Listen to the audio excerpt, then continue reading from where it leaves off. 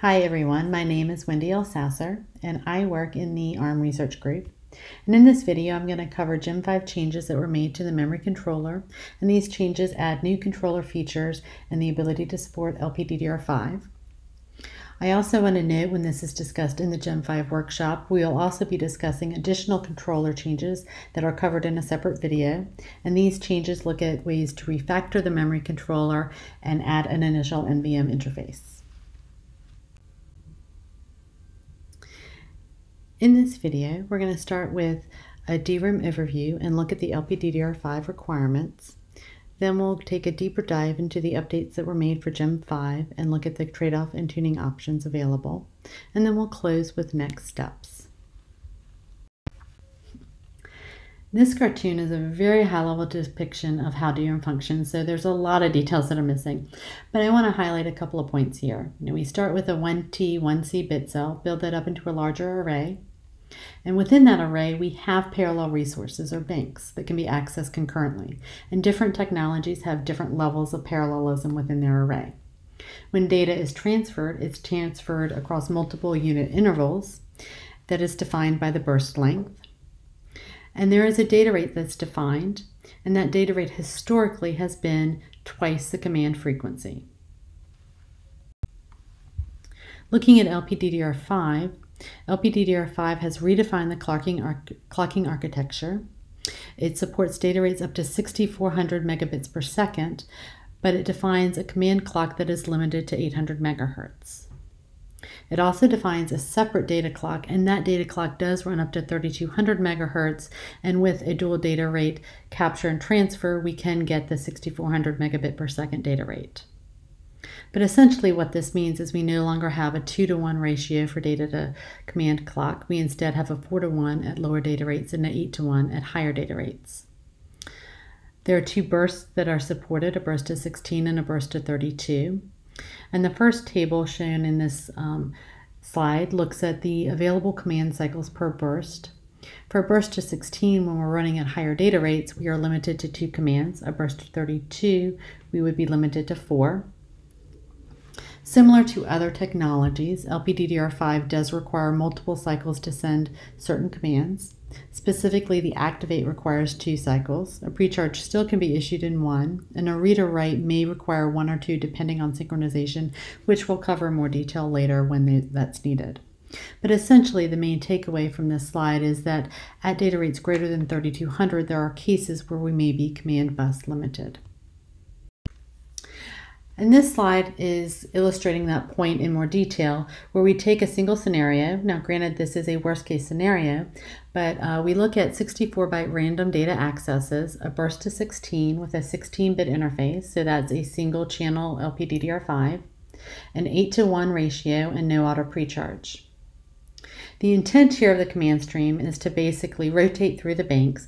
So we're trying to precharge and activate banks ahead of schedule or ahead of time so that they're prepped and ready to go, and we can issue the reads seamlessly and get 100% utilization on our data bus. The top timing diagram illustrates what potentially could happen with LPDDR5 with the 2-cycle activate and the limited command bandwidth. This shows that while we are trying to rotate through the banks and we're trying to get that 100% data bus utilization, due to being command limited, we cannot issue the reads quick enough and potentially or subsequently have a 2-cycle gap between the bursts. The diagram below shows what could happen if we didn't model command bandwidth, or we didn't verify command bandwidth and allowed the commands to overlap. In this case, the commands could overlap. We would still meet the required bank timing parameters, but the performance would be erroneously optimistic.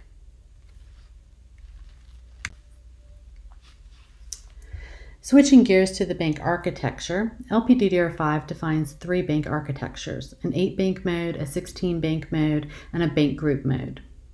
These are user-definable and set at configuration time. They all have different trade-offs. So starting with the 8-bank mode, the 8-bank mode has a 512-bit prefetch and therefore is limited to a burst of 32 and has a 64-byte minimum access. It does support the maximum data rate, so it can run or can be used for data rates up to 6400 megabits per second. But given that it only has 8 banks, it has half the parallel resources, a larger page size, and longer activate to activate delays. Moving to 16 bank, we can support 16 or 32 bursts, given that we have a 256-bit prefetch. We have smaller access granularities, therefore 32 byte is the minimum. And with 16 banks, we have twice the parallel resources, but we are limited to 3200 megabits per second for the data rate.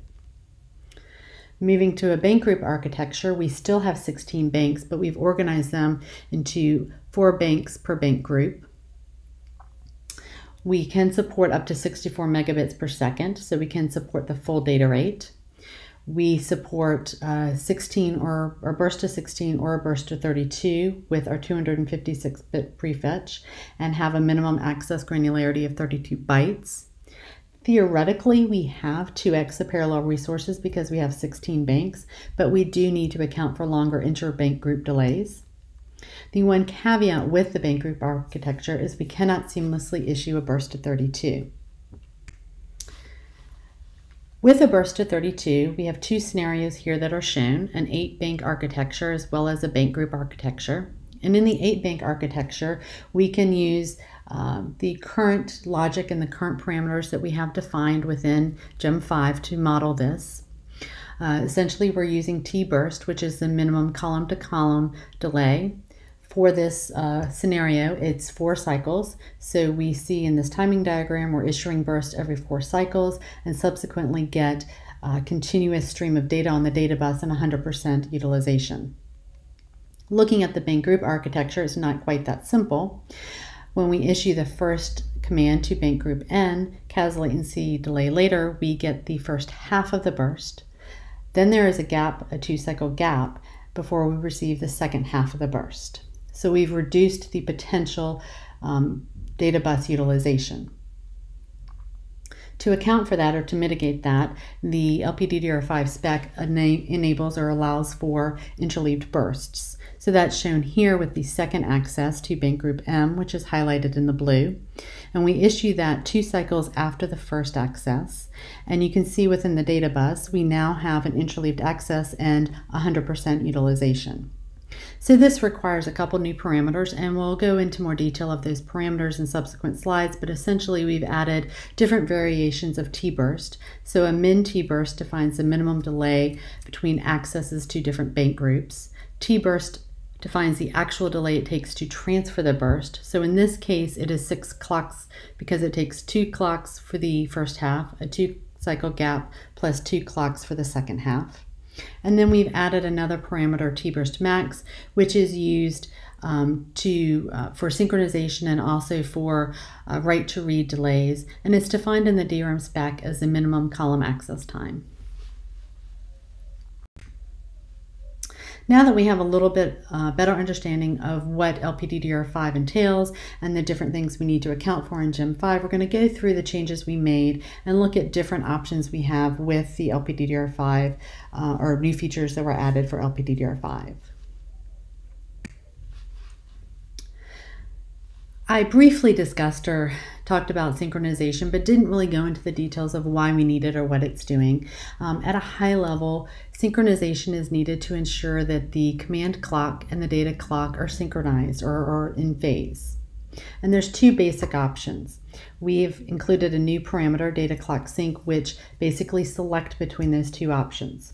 So when data clock sync is true, that is basically a dynamic sync, which is a power optimized condition. And in this case, the data clock is only driven for active bursts, and the clock will be idle or in a high Z state when bursts are not actively being transmitted. This, though, requires additional commands, so we need to actually ensure that we issue a synchronization command before our read or write burst so that the data can be transferred or received correctly. So we've now taken what was a single cycle read or write and required a 2-cycle operation, 2-cycle command operation with a sync plus read or write. From a Gem5 perspective, we have modeled this, but we haven't modeled all the features, so we do not have the global sync concept modeled within Gem5, which is a standalone command that allows synchronization across multiple ranks. The other case for data clock sync is when it's false, and this mimics an always-on mode. This is for better performance, easier scheduling, but it is less power efficient. And in this case, the data clock is continually driven, so we don't need to send synchronization commands dynamically as we issue bursts. There are additional core screen controls that could be used, but at this point in time, they have not been implemented in Gem5. In this case, the data clock sync false case is also the default case for non-LPDDR5 technologies, indicating that synchronization is not required. Synchronization command is required when data clock sync is true and when we issue a burst outside of a synchronization window. That window starts when the memory captures a new read or write burst. We capture this within Gem5 with a new variable, last burst tick, which is defined per rank. The duration of the window is a function of CAS latency and T-burst max. And this information is used when we issue the next burst. If that burst falls within that window, we do not send a synchronization command. And we also shift the window to start with the new command issue. This window is used, first of all, to determine if a synchronization command is needed, but also it's used to indicate when the data clock will be active. So we can use this information for I/O power, looking specifically at the data clock I/O power. Shifting gears to the command bandwidth check. Previously we showed that there are some worst case scenarios where we may become command limited with LPDDR5. So we added a command bandwidth check within Gem5. And the point here was not to be cycle accurate, but what we did instead was create a window, and we used the duration of a data burst as the window, and we defined the maximum number of commands that could issue in that window. And that's calculated within the model based on configuration parameters. We utilize a new variable, burst ticks, which is an unordered set of ticks, an unordered multi-set of ticks, and it essentially stores the number of commands that have been issued within a burst-aligned window. The flow is highlighted here, where we basically take the tick that the command will issue, burst align it. Now it's only burst aligned for this check, not burst aligned for the actual issuing of the command. We burst align it and then check that burst align address to determine how many commands have been issued already in that burst align window. If we have room to issue one more command, we haven't reached our max yet, we go ahead and say we're done. We found a window where we can issue it, and we insert that new command into burst ticks and carry on. If we have already reached our max, we shift to the next burst window and try again. And we keep doing that until we find a window where we do have room to issue a new command. For cases where we have multiple cycles that need to issue for a command, so that would be a read or write burst with a synchronization or a multi-cycle activate, we verify that all commands can issue. And there's another parameter that's included in this, or another variable that's included, that specifies the maximum delay between these two cycle commands. For the synchronization command, it defaults to TCK because they do need to issue back-to-back with the read or write bursts. For activates, LPDDR5 provides a little bit more flexibility for scheduling and defines a new variable, TAAD, which defines the maximum delay between the activate 1 and activate 2 commands. So we use that within our bandwidth check to try to optimize where the activates are issued and ensure that we're getting the biggest bang for the buck from our command bandwidth. When considering your command bandwidth options and the potential of being command bandwidth limited or having contention on the command bus, there are certain things or certain variables that are going to dictate whether or not you are likely to be command limited or not. Of course, for LPDDR5, this really is more of a factor when we're running at higher data rates, greater than 3200, which requires an 8:1 data to clock ratio. But there's additional knobs that are going to affect this. They are listed here: burst length, minimum access, granularity, the page policy, meaning do you have auto precharge enabled, or you close bank, open bank, the synchronization mode, the data rate, and of course, if you do require 2-cycle activate.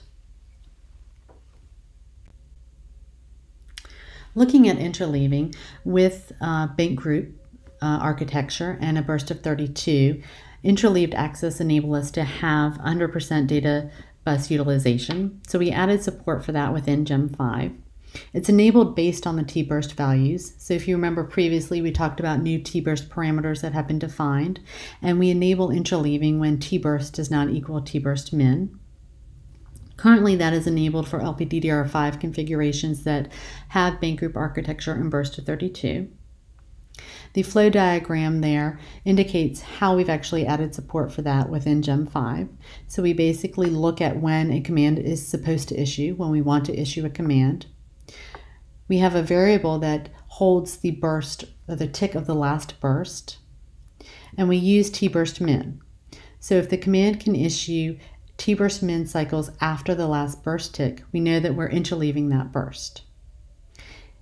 If the command cannot issue or issues at a duration that is greater than T-burst min beyond the last burst tick, we are not interleaving or could not actually send the command at the interleaving boundary. In that case, we need to ensure that we don't have data bus contention on the bus. So we ensure that the command will issue at a minimum at the last burst tick plus T-burst to ensure there is no contention. Now I also reference here a burst gap. That's basically what's used to determine when the next burst can issue. And hopefully that'll be more clear when we look at the next picture with timing diagrams. So in the first timing diagram, we are interleaving. So we start with a read or write to bank group 0. When we start, we issue the T-burst gap to be T-burst min because that's optimally when we want to send the next command. We find a command in which case, in this case, we can interleave. That is an access to bank group 1. So that issues at T-burst min or 2 cycles later. Since we are interleaving, we update T-burst gap to be equal to T-burst, which is 6 cycles. And here we're showing a third command that's issuing 6 cycles later to bank group 2. If we look at the data bus, this basically results in 100% data bus utilization. So essentially we're just switching between the gap between the commands in order to ensure that we're interleaving and then don't have bus contention. In the second case, the non-interleaving case, we need to ensure that the second command does not issue too early. We've determined that it cannot issue at an interleaved boundary. So we need to ensure that at a minimum it is not issued until T-burst cycles have expired. So this is showing the read occurring in the first cycle. 6 cycles later, a read to an alternate bank group is issued, and looking at the data bus, we see the second read is issued right after the first read completes. No data bus contention, but we didn't optimize the data bus utilization because we could not interleave. Looking at next steps, there are features in LP5 that haven't yet been incorporated into Gem5. This by no means is an exhaustive list, but I've taken some of the features and split them into low power features and everything else. From a low power perspective, these are features that affect the DRAM power calculations, including unsupported synchronization options, new low power features that are defined in LP5 that reduce data transfer, single-ended clocking, and dynamic frequency and voltage scaling. The other features are features that could be applied to multitude of technologies, including LP5 as well as other technologies. So I've listed some here, looking at per command burst length, optimizing our refresh story, adding row hammer mitigation with refresh management, ensuring that we have an accurate story for on-die termination. For an LP5 perspective, this will affect the bus turnaround and also the power. Multi-rank considerations looking at synchronization and non-target termination, and then multi-cycle command support beyond what we've defined for LP5.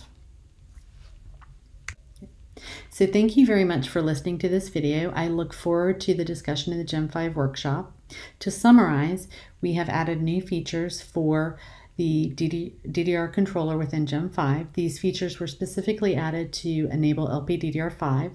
We've subsequently also added LPDDR5 configurations to test these out. And again, I look forward to more discussion in the Gem5 workshop. Thank you.